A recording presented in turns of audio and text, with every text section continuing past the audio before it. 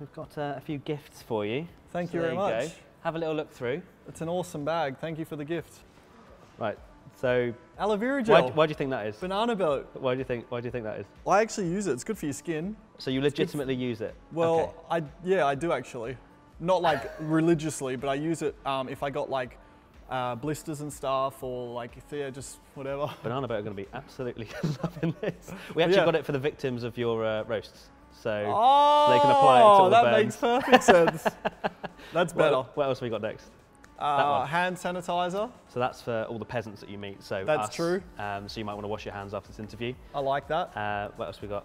Now this we thought was pretty apt for you. Oh, that's awesome. Just send send the cameras. it. Yeah.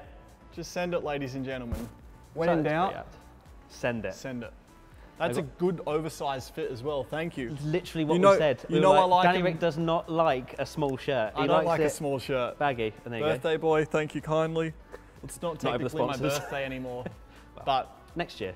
In spirit. Yeah, in spirit. There's a letter. Am I reading the card? Go on, read the card. It's only a small card. Jeepers. And then we'll get in with the challenge. All right, let's go. Monsieur Avocado. Enchanté. That's cute. Woohoo. 3. 3 years I old. wish I was 3. I sometimes act like I am. To our darling Daniel, you may call us peasants, but deep down, we know it's true love. Hope you enjoy your presents, even if you didn't get Matt anything.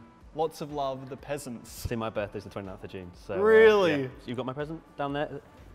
Yes, I did. Yeah. I did. No, I've got an excuse. I was qualifying that day in Austria. Okay, Qualifying really badly. Okay, it's in the post then? Yeah. Yeah.